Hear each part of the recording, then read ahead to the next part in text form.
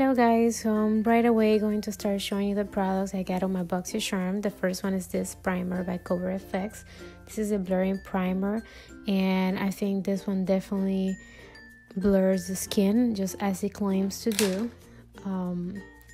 Then I'm trying the Physicians Formula new foundation, the Healthy Foundation in the tone DW2. This was my third time using this foundation. I think it performs pretty well. I just really didn't know anything or didn't hear anything about the smell. I do not like the smell of the foundation. I haven't heard anyone mentioning that, but it goes away a little bit later, unlike the MAC foundation that I really don't wear at all because of that. But this one performs pretty decent. As you can see, it's pretty, I would say, medium to full coverage, and you can definitely build it up.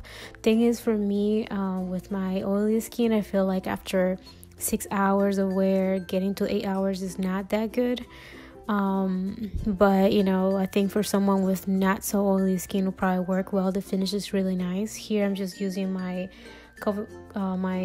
LA Girl Pro Conceal. This is in the color Pure Beige, and this is an oldie but goodie product that I think everyone have tried already probably, and if not, then you need to try it. Okay, this is my Laura Mercier setting powder. This is new to me, but I have been using it for over a month now.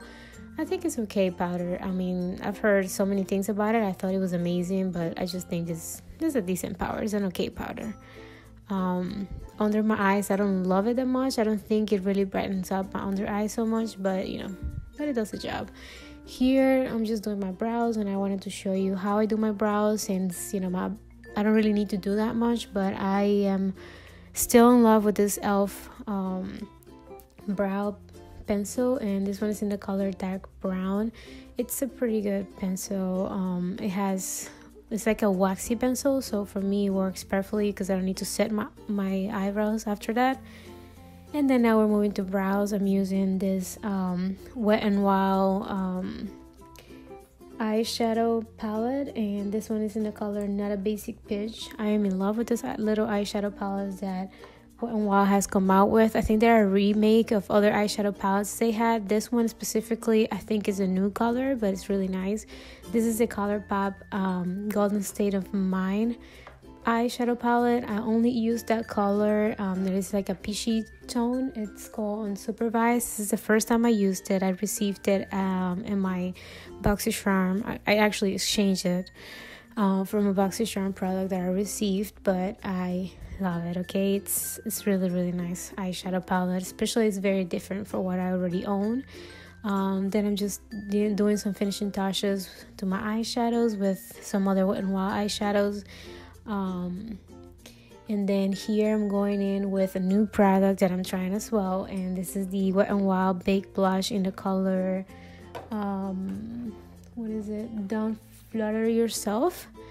It's really nice as a highlight for me. Now I'm just trying the spoolie that I received from my Boxycharm from the Aesthetica brand.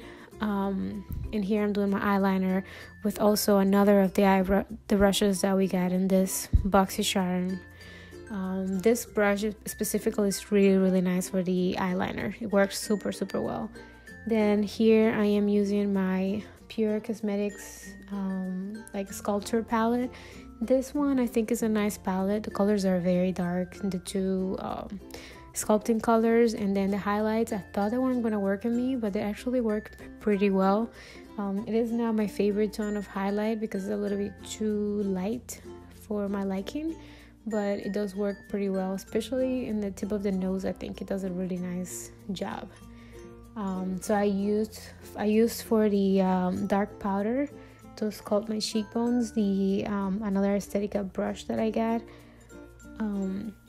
Now I'm applying my blush, which is also a new blush from Wet n Wild. This is the Dare to Soar tone, and it's super, super nice. I think it's so flattering. It reminds me a lot of a MAC blush that I have and I love as well. Now, just to finish the look, I'm applying my Beauty Creations lip color in the color Kiss Me. This is like a matte lip gloss, so it doesn't really dry out completely, but it's really nice. I hope you enjoy the look, guys, and I hope to see you back on my channel very, very soon. Love you. Bye.